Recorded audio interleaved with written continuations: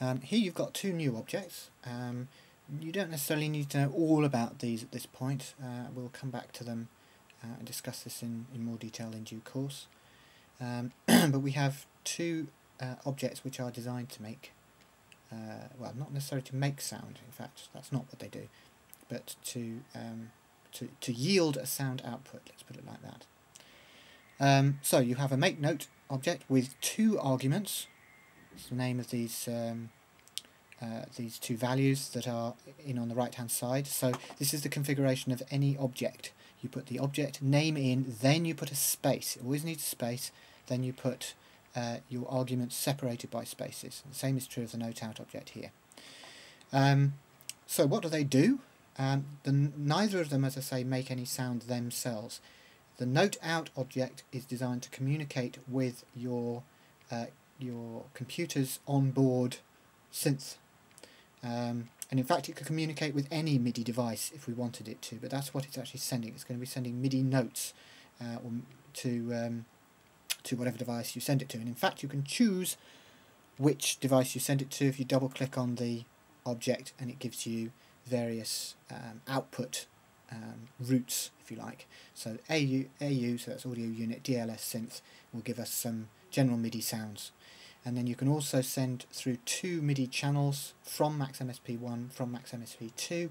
This means that you can communicate with an external device. So that could be Logic Audio, or sorry, Logic Pro, or it could be Pro Tools or whatever. Just anything that accepts MIDI. In that application, you once Max is running and you've sent this to Mac from MaxMSP, whatever, you should have the option in your in the place that you're looking to send it that also says from MaxMSP, and that means that you can route it internally on your computer. However, at the moment we want the synth, and at the moment it's outputting to channel 10. So if I click on these,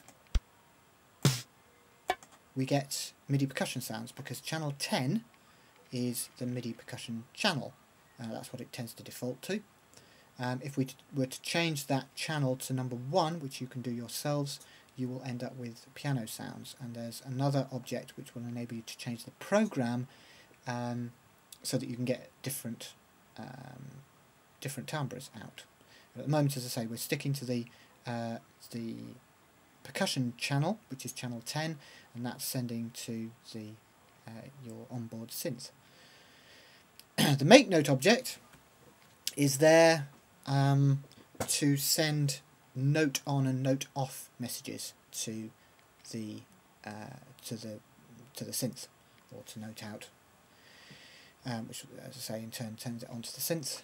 So 35 is the lowest note on a MIDI keyboard, or one of the lowest anyway. I'm not sure that it's absolutely the lowest, but I click on that, and what make note does is to send a note on message to start the sound sounding, and then a note off message to stop it. And the time between that is determined by this argument on the right hand side, so that is the note duration. And then the 127 that's here is to determine the velocity of that note, so you could change that. So at the moment we've got a bass drum sound, and then we have a snare sound, and we have I don't know what that is, but anyway. And we can run through those, in fact, by using a number. Yeah, so how thrilling is that? Again, the inlets are specific to particular parameters that you want to be able to change. So if I unlock the patch, if I hover over the left hand side, it says it's the pitch that we want to send to the left hand side. So 35 is the pitch 35, which I'm not entirely sure exactly what that is, probably bottom C or something.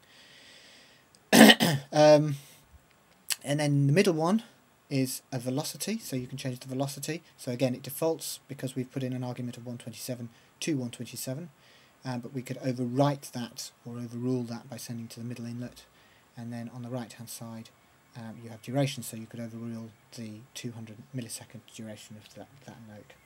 Again, that's all I'm going to say about that at the moment, just to know that you need these two in combination at this stage to give us a note which doesn't last forever. Because if I were to send these notes directly to note out, they would still make the sound start, but there'd be nothing to tell it to stop. So we just get saturation of MIDI notes which never end.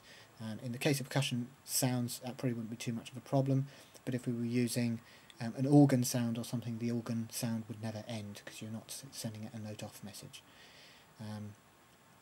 Anyway, so that's that. So we can move on to the next bit, which is this one. And here we've got another couple of objects which I appeared in the tutorial 00.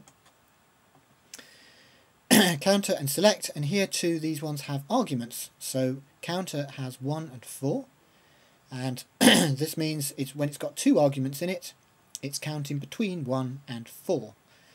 So ignoring this bit down here at the moment, which I'll come to in a minute, if I click on the button object, that sends a bang to counter, and remember that bang tells what the object it receives to do whatever it does. Yeah, to do whatever it is that it does.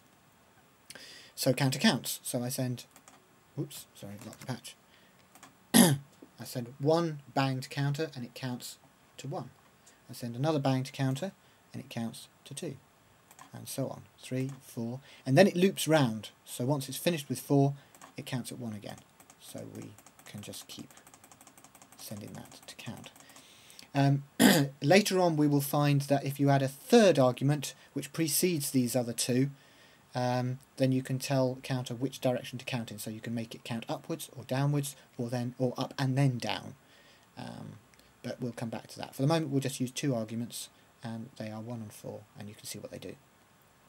Then you have the select object. So again we have select followed by space, and then various arguments followed by space. And in select's case, you can use various different numbers of arguments. So you could have, in this case there are 4 arguments, 1, 2, 3 and 4, but you could have, I think you can have up to 30 arguments for a selector, or maybe even 32 arguments.